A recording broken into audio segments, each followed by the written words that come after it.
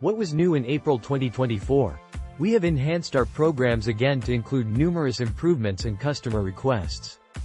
As of last month, it is possible to assign independent FE meshes to objects that are integrated into surfaces and solids. This allows for a much clearer design of FE meshes.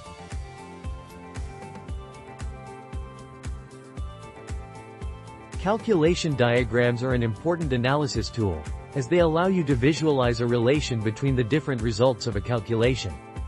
From now on, it is also possible to create groups of calculation diagrams. Groups allow you to evaluate and compare the relations between the results. In the graphic area of the Steel Joints add-on, it is now possible to measure and design joint details. You can access both functions via the shortcut menu. If necessary, you can print the dimensioned views directly into the printout report. The set and generate table functions are known from the old programs.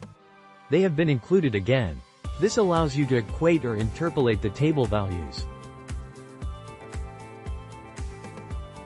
There is also something new for the documentation. For multiple printouts, it is now possible to print the maximum and minimum values for the result envelope to the printout report in just a single step.